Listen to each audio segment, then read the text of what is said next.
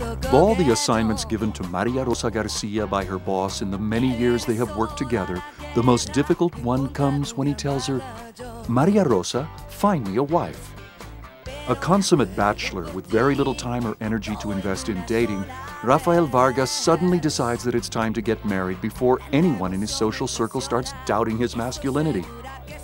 And what better way to find the perfect candidate than to assign the task to his super efficient secretary? The problem is that Maria Rosa has been hopelessly in love with Rafael since the very day she began working at his company.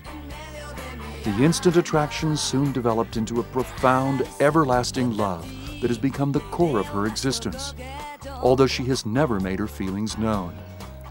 The successful businessman she so adores, Maria Rosa is the most capable and loyal of employees, but nothing more. He has never seen her as a woman, and she has resigned herself to this in silence just so that she can be near him. And so she has spent the best years of her life doing a job that has proven indispensable for the company, but has given her no personal rewards. Her only consolation has been Rafael's total lack of interest in establishing a serious relationship with anyone else.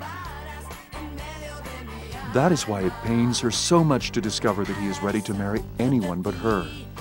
After recovering from the initial blow, Maria Rosa decides that the best way to handle this is to pretend that she is conducting an efficient search through serious matchmaking services, when in fact she is sabotaging the process by subjecting the candidates to tests so unreasonable that practically no one could pass. This way she makes sure that Rafael never finds the ideal bride, and at the same time musters enough courage to change her strategy, become more attractive, and try to win his love once and for all.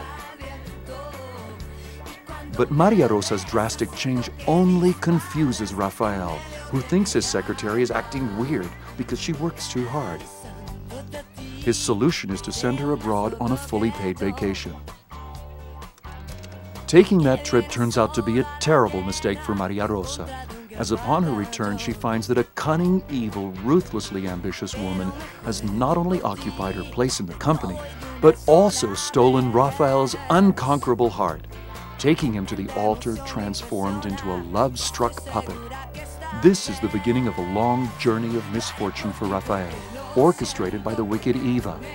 And only one woman will be able to save him from this cruel fate, the ever-loyal and loving Maria Rosa.